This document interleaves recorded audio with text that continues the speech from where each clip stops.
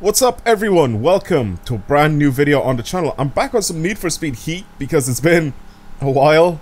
By a while I mean it's been a long time since I've actually played this game, so I wanted to just hop back on and you know, just play it again. It's literally that time of year again where I just hop onto a previous Need for Speed and I tried to play it and try to see if I can have a little bit of fun on it. Regardless, I think this one was one of those games where I got bored very quickly of. Need for Speed 2015, I still made a bunch of videos on it. Need for Speed Payback, again, I made a bunch of videos on it back in the day. This one, I sort of just gave up on it. I just didn't think it was that great. Even though I think this one had a lot more stuff in it than Need for Speed 2015 and Need for Speed Payback. Obviously had more customization and all that stuff, but I feel like it's been recycled. I'm gonna go ahead and build this 350Z in this video. That's what's gonna happen, and I'm gonna be driving it and all that sort of stuff. But I just wanted to say, I just feel like this game has just been recycled. I just still feel like this is the same game that came out in 2015. It's just slightly different with graphics, but the cars and everything, they're all identical.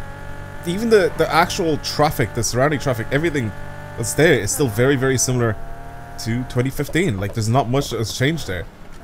Graphics wise, like I said, before, I said it before, I'll say it again. Need for Speed have very good graphics, right? Very good when it comes to graphics. I think like they're definitely one of the best in the game. Like, just how detailed everything is, the ground, the car, every single bit of detail on the car looks so good, so good.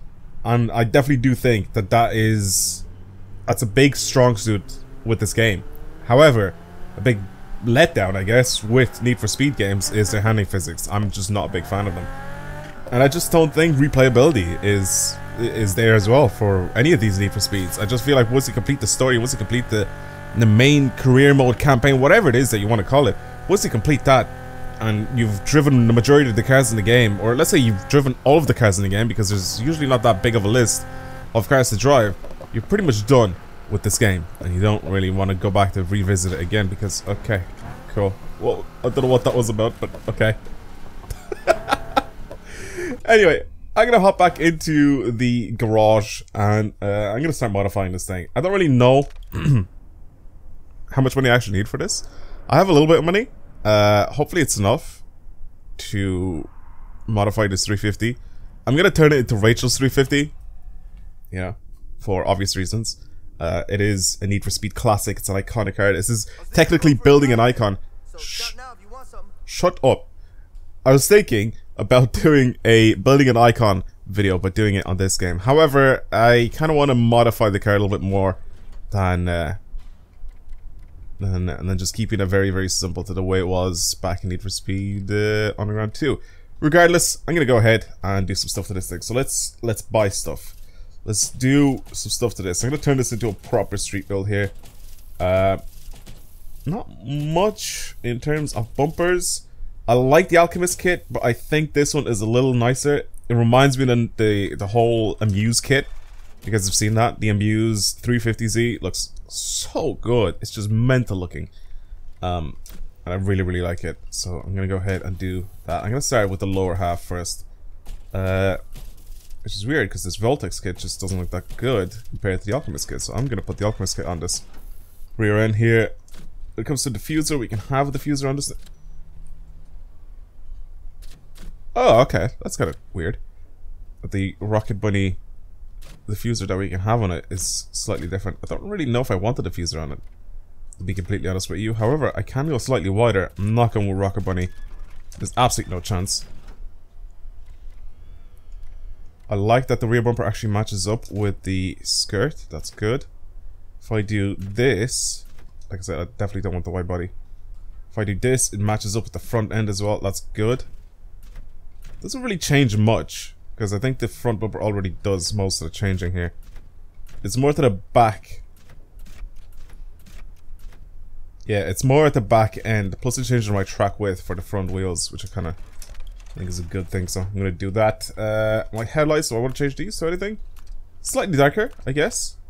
Would look good. I don't really want to add any sort of crazy tint on them, so I'm not gonna do that. As for my hood here, Anything when it comes to the hood? I mean, we have this one, and we have this original bonnet here, or we have the Voltex carbon fiber one. We'll put the carbon fiber one on. Canards, don't really want to add those on at all, to be honest with you. I can have a splitter on my bumper here, which I don't really want to either. I'm gonna go with full early 2000s spec build on this thing. So there's not much I'm gonna be changing on it to make it look like anything modern. It's gonna look so old school, and I'm perfectly happy with that. I'm perfectly happy with making it look more like early 2000s sort of build here. That's why big wing, big spoilers, big everything. Probably not that big, but something that will suit this quite nicely. APR wing looks good. I think the this one looks a little better, the Voltex one. It's just a little wider and a little lower, which I kind of like. This APR one is just absolutely massive. Yeah, it's between these two. I think the Voltex one kind of suits this thing quite a bit. Yeah, I'm gonna put the Voltex one on. It's a nice position. I'm guessing the taillights are just like more tinted. Yeah, I don't really want to tint those. I kind of like those the way they are right now. And I think we're pretty much done with this part here.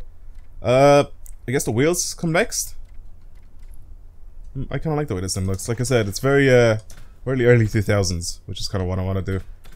That's actually kind of cool that you have the other option of stock wheels for this thing. You also have these Nismo wheels, which I think I'm gonna put on because I think they are on the actual car. I think these Nismo wheels are on the 350s, on Rachel's 350Z from Underground, which I kind of want to do. But yeah, like I said, these wheels are all identical. They're all the same from Need for Speed 2015 and Need for Speed Payback. They're literally identical wheels. Like, nothing has changed since then. They've added the exact same wheels back into the game again. Maybe they've added an extra, like, few wheels since then. But all of these are all the same. Even the way you select them and everything, it's all identical. They haven't really done anything there. Yeah, I'm definitely gonna go with the Nismo wheels, because the Nismo wheels are the same as the one on the 350. I just I tried to see if I could skip a few of them, like in Forza, but instead it's just my horn. Okay, cool. Let's change that size.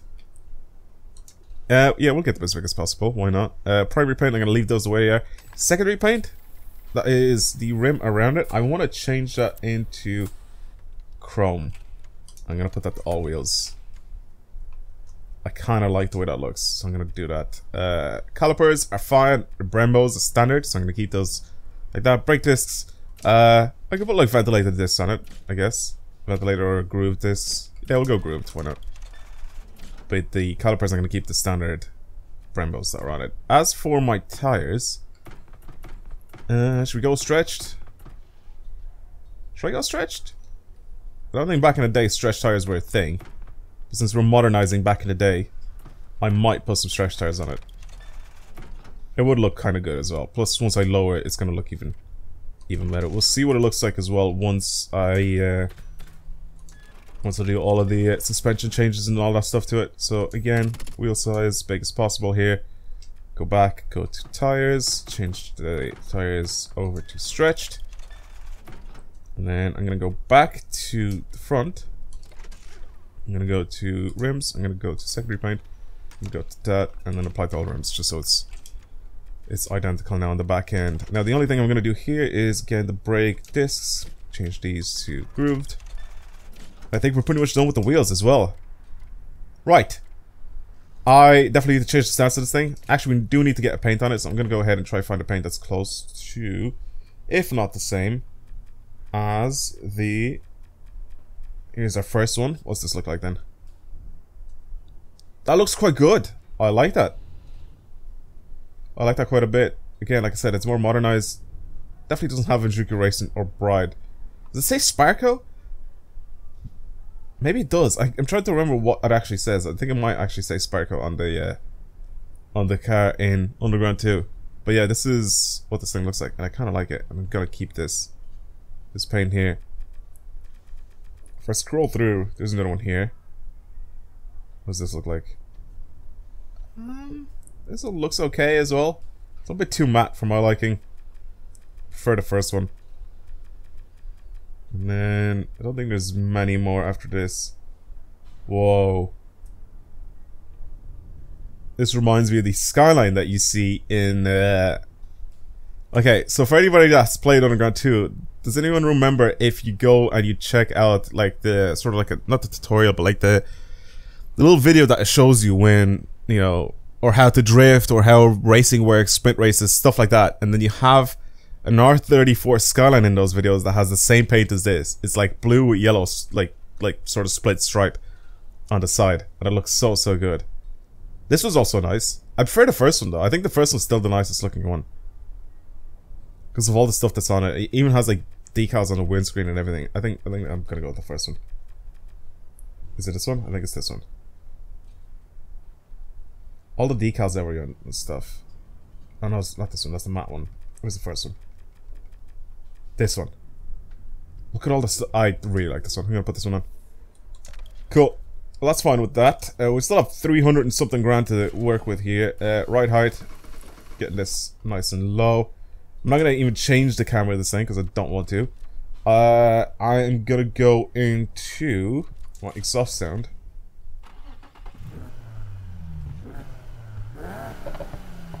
I don't want any of this.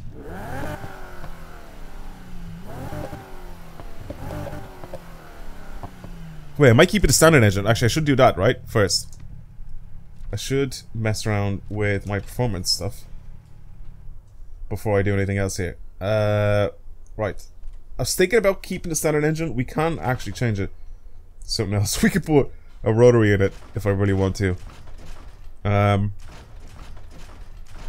mean, standard engine, we can do some stupid stuff too as well. I'm kind of tempted to just keep the standard one in, or we upgrade to the same. Oh, okay, we can't upgrade to it because it's way too expensive. All right, standard engine, we just upgrade parts, right? Let's do that. Let's do that. I'll go with. Oh, I own most of these anyway. What am I doing here? I'll go with like the highest possible one that I own. We'll just do that, right? Do I have to buy anything here? I don't think so, because I own it, right? So if I do this, and I go to equip item, yeah, it doesn't cost me anything. Perfect. We'll go with Elite Plus and everything, I guess, since I have extra ones there.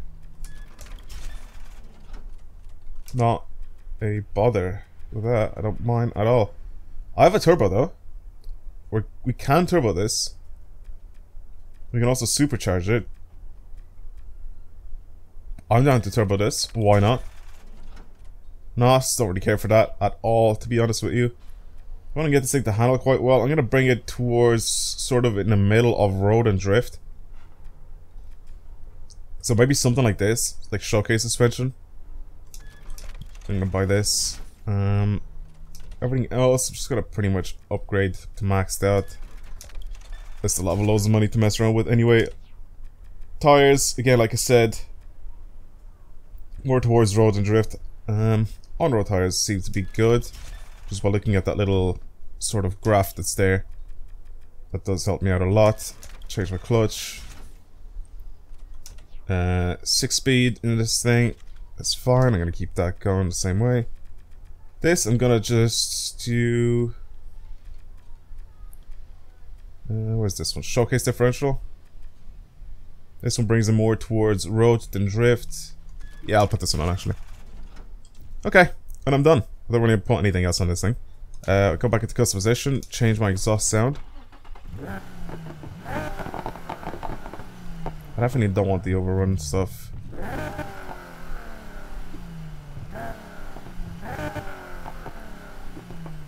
Like, look at this. If you put this to raw, it's just goes forever. I really am not a fan of that. And I don't really like the way even the stock cars do that in this game. I really don't like it.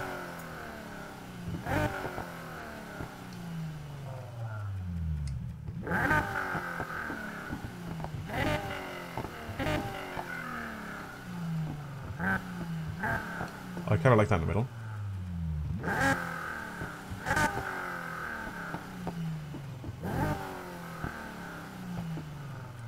Seems kind of nice.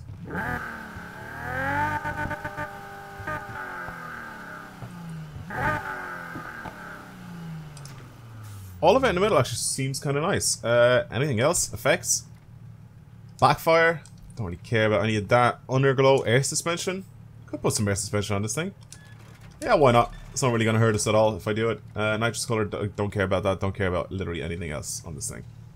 I just want it to look good and drive well. Okay, I'm done. Let's drive this thing. Actually, before we do that, what's our power and stuff? Here, can I change it? So I can see? How can I change this? I can't. View car? No. What am I supposed to go into here to be able to actually see my horsepower and stuff? Toggle stats. There we go. 776 horsepower. Can I see how much it weighs or anything like that? Or it just doesn't want to give me that? I guess it doesn't want to give me that. It's just a very weird setup here. Like, whatever. I honestly... honestly, I'm just tired. I'm just gonna give up on it. Just give me the specs of the car. I don't care about, like, the graph that shows me how fast it is. I want this game to be oriented more towards car enthusiasts than children.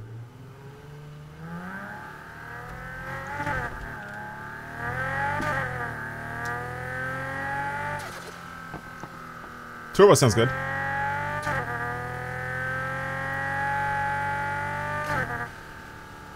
Yeah, I like this thing. It looks cool. It actually does look very, very good. Building an icon, but in Need for Speed Heat. It's a little different building something like this in this game. Because I feel like it just belongs here. Whereas when I was building it in Forza, it just felt a little weird. What's this look like? What's this lower though? Wait. Let me pull up here really quick. How do I do this again? Is it this? Nope. That's not it. How do I do this again?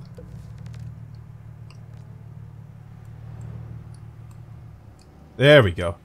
That's it. Oh, this looks good.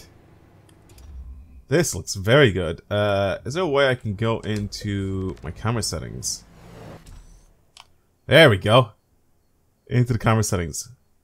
Oh, this looks good, low, man. I like it. I like this thing. Yeah, like I said, graphics-wise, I just feel like this game has just got it down. It's so good looking. You can say whatever you want about this game, but like when it comes to graphics, it's just beautiful. There's so much detail in everything.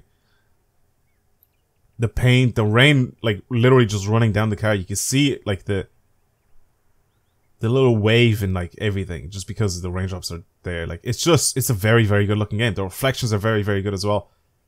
It's a lovely game to look at. Look at that paint. That's mad. Yeah, like I said, very good looking game.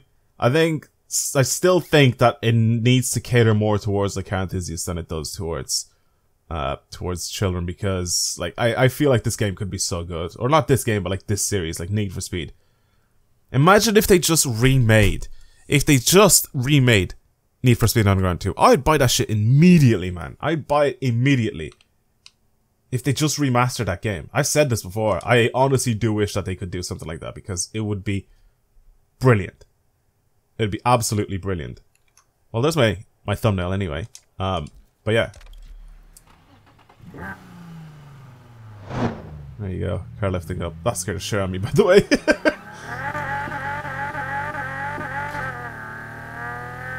I also hate the way I can't change my controls on this thing. Like, I'm stuck driving. Like, I know I can change from driving to manual. I just hate driving manual by pressing, like, the buttons at the top, which is weird. Or the bumpers even. Like, the left and right bumper on my controller. It's just so dumb. Just let me change it to one of the A's, X's, B's, all that stuff. Which is something that I don't think you can do in this game. It doesn't feel that fast. Why does it not feel that fast? Also, I'm braking, and it's just not braking. I'm braking and trying to turn here. At least it doesn't want to drift around every corner, so that's good. Because in older Need for Speeds, you literally just turn into a corner and it automatically starts to slide. So that's good. At least in this game, you have to sort of force it a little bit more. However, I just sort of feel like now it just... If I don't specifically build it for drifting, I can't get this thing to slide at all. Like, not even with, like, handbrake. Like, I do this with my handbrake. That's it. It just does it by itself, and then it just stops itself from sliding. Yeah, sounds are also very good in this game. Very, very good. Okay, well, I hope you guys found this video entertaining, especially with the whole 4K graphics update or whatever that I've decided to do on my channel. This video should look very, very crazy because it's very, very colorful, especially compared to Forza. It's like there's so much more, you know, like neon everything, and it just should look very, very good and very pleasing to watch. So hopefully you guys enjoyed that. Anyway, that's gonna be it for today's video. Thank you very much for watching. I really do hope you enjoyed, like I said. I'm gonna go back to playing Forza again after this. I don't feel like... Oh, okay. I don't feel like I'm gonna have fun playing this game because I just don't think there's anything else to do in it. Like, after I finish the story, I'm pretty much done. Like, there's nothing else to do. But, like I said, I wanted to hop back on and just sort of play this game a little bit just to see. Maybe I could get that spark again to play it, but I guess not. Anyway, I'll see you guys next time. Goodbye.